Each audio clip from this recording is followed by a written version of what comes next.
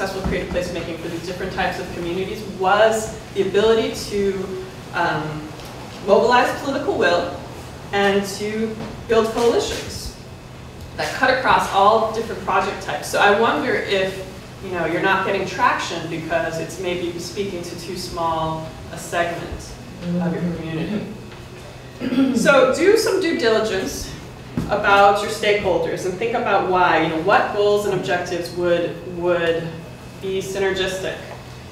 What would success look like to these groups? So here are some of the often cited justifications. Urban revitalization, reversing blight. You actually have a pretty nice looking downtown. I don't know if this is an issue for you or not. Supporting ancillary businesses, drawing tourists. Oh, here you have the gentrification. People want to raise property values and build condos, perhaps. Go ahead. Tourism.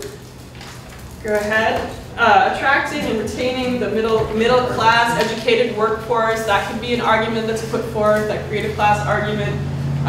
Civic pride and connecting diverse cultures and having opportunities to celebrate and inspire. Now, but this is actually a festival, which could occur in a cultural district or could not. So there are potentially different strategies that could meet these needs. And then, of course, supporting the arts and cultural sector, which I would suspect is maybe where you started from. So maybe there are physical space needs. Maybe you do need more infrastructure. Perhaps there's a desire for the sum of the whole to be larger than its parts. Maybe you want to try to boost struggling parts of your arts and cultural ecology. Or perhaps they're particularly strong assets from which you would like to build.